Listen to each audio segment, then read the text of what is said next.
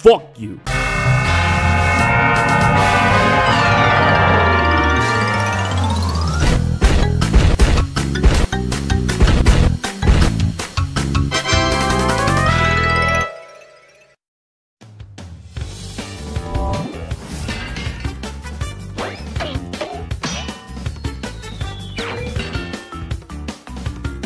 After the release of the Insane trilogy, rumors were spreading everywhere about a remake of Crash Team Racing. Then, the Game Awards, where a CTR remake has officially been announced, Crash Team Racing Nitro-Fueled. Much like Insane, I was extremely excited for it, and when it was released, it didn't disappoint.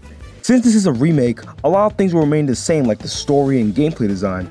Much like Insane, everything that was done in the original was done so much better in the remake. The presentation is great.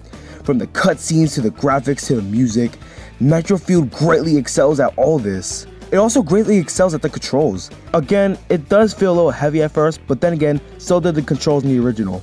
Also, if you think the original was hard to pick up, Nitro-Fueled is even harder. This is due to the vast improvement in terms of speed. Don't get me wrong, there was nothing wrong with the speed in CTR. Just Nitro-Fueled is so much fucking faster in comparison that makes the PS1 game look so slow. It's so harder in comparison. I don't remember Pinstripe being this fucking brutal in CTR. There's some new additions in CTR that makes it stand out. In fact, there's so much that it barely feels like a remake. It low-key feels more like a sequel. Well, for starters, Oxide is finally playable. Let's fucking go. But there are also new characters, such as Nitro Kart characters like Crunch and Velo, Tag Team Racing characters like Pasadena and Von Clutch, and so much more. Hell, there's also characters like Hasty and Yaya that no one knows about because the characters are either obscure or, in Hasty's case, scrapped. Trust me, the list goes on when it comes to the new characters. Like, you ever wanted to play as a fucking chicken? Better question, you ever wanted to play as a literal fucking box? Yes. The new characters aren't even half of the new additions in this game. There's also new tracks, new modes, online, and even a whole fucking free season pass. Yes, every month there's a new season with a different theme, a new track, and some new characters. There's even a humorous cutscene presenting the season run by Chick and Stu from Tag Team Racing, and they treat it like the game is some fucking sports network.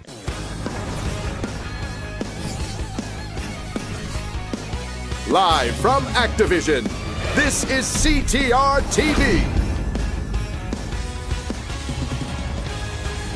Welcome, race fans. I'm Chick Gizzardlips, and this is my clamorous co-host, Stu. There's even a Fortnite-like in-game store known as the Pit Stop. The Pit Stop has a shit ton of things. Characters, skins, wheels, stickers, paint jobs, and more. You get to buy the in-game currency, Wumpa coins.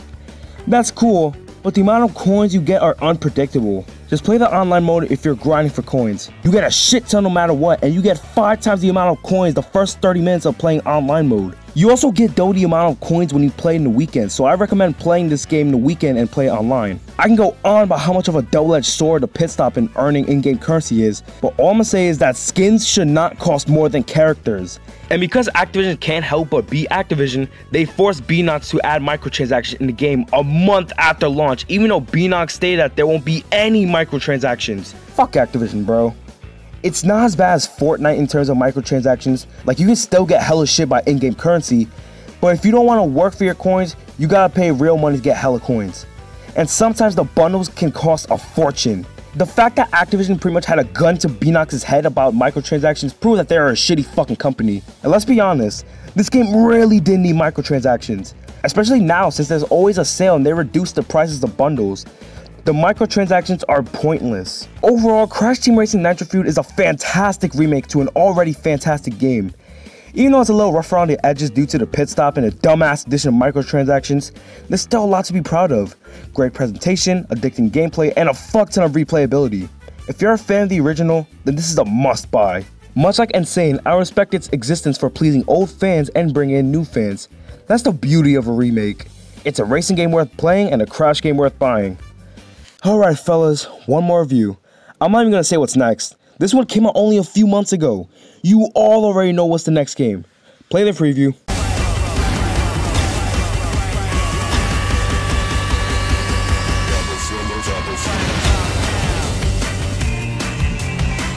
How many times have you beaten this clown anyway? 3. Really? Only 3? Funny. Seemed like more.